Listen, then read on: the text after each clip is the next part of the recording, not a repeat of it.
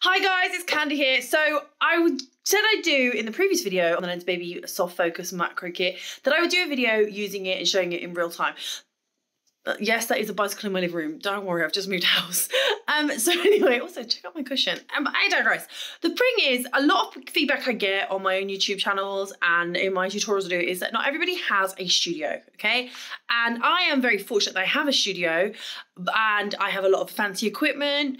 And I don't think that's a fair way to show someone how to use this kit, because macro photography you can pretty much do anyway. You don't necessarily need to have studio lighting. You don't need to have amazing light. You can just use natural light, which can be amazing. I realise what I've just said there. Don't hate me. Don't come at me. But I'm going to use it in a real-time scenario. Like, I'm going to do it in, like, how you might do it. I hate the term Joe Average, but like how the regular guy, gal, whoever would use it. So I've got my friend coming over. We're literally going to the local park, possibly to town, take some portrait shots, take some macro shots, like of parts, maybe parts of her body, like her eyes or her lips, just to show you it can be used. And I want to show you it more real, because Lensbaby isn't about confining you to one thing. It's like their slogan is to shoot extraordinary, right?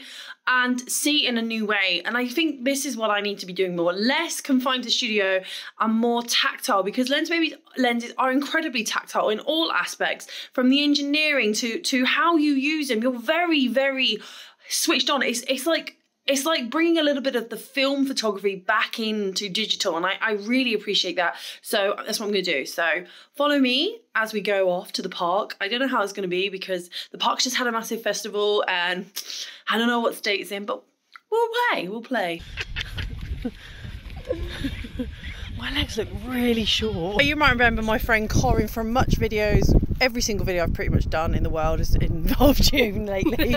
Corin is really kindly, let me take these off so I look right. What is happening? Corin very kindly, after her CrossFit session, unicorns be like, decided to come and help me do this video. So this is real time realness. Like, she's had no prep other than I bought her a ginger beer. So because I was kindly sent the Nikon, I put it on my full frame because I'm pretty sure not everybody's gone mirrorless yet, and this is just show your full frame. One of the questions we often see in the group chat is, hey, does anyone know what this looks like on this camera? So this is a full frame one on a Nikon, please don't come at me. So at the minute I have the soft focus 2 on. It is a beautiful sunny day. As you can see, I am squinting. This girl is not built for sunshine. I am a moon bather because I'm that pale. I'm getting an extra tan with you sitting up. I'm so, honestly, the fun fact, I was once told to step away from a model when I was working as an assistant because I reflected the light. I was that pale. I'm walking reflector. I am a walking reflector. Yay! Okay, so let's just get this off. Move your head slightly that way, obviously. Perfect, I'm just going to focus.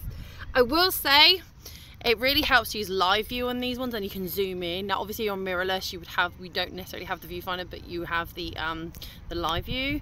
So is it a viewfinder you don't have? I can never remember because my mirrorless is long since been in the shop to repair.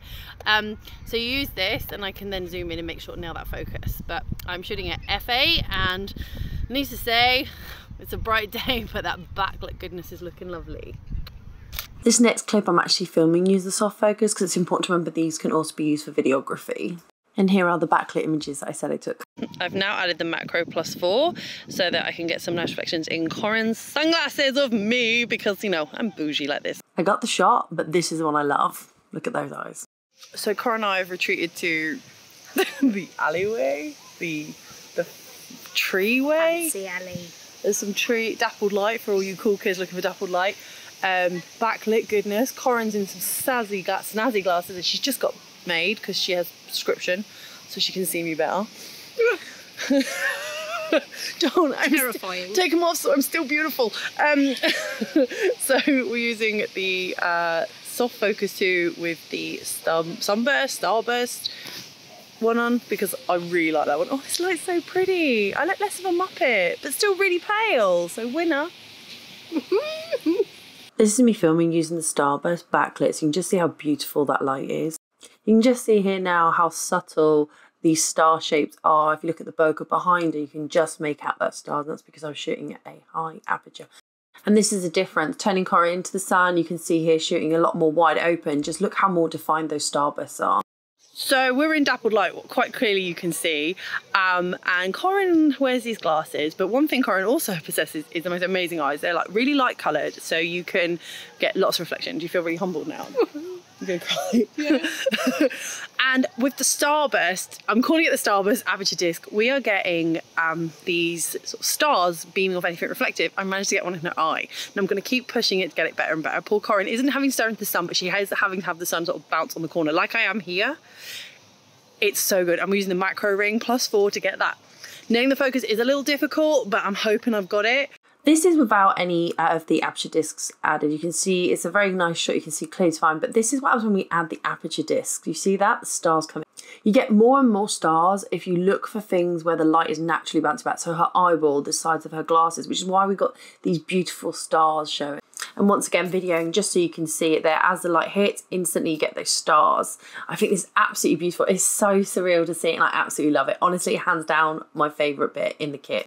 Obviously, there was different aperture discs available, so this is using one of the others. I love this. It's kind of like a little flare.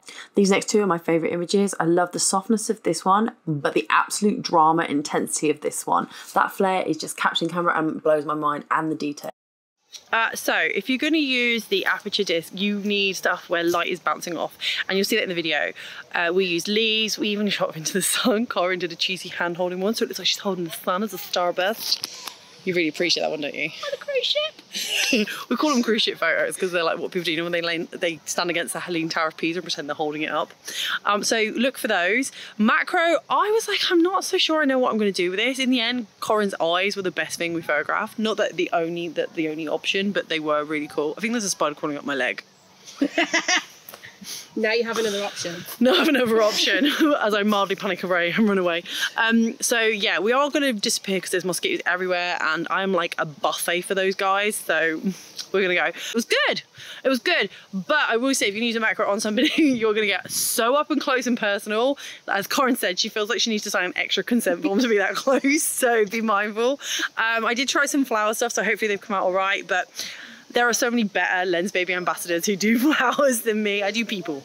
I photograph people and stuff. So anyway, let's go. As I scurry off, I just want to say thank you for watching. I hope you've enjoyed this video, and don't forget to follow Lensbaby on all the social medias and myself. Bye.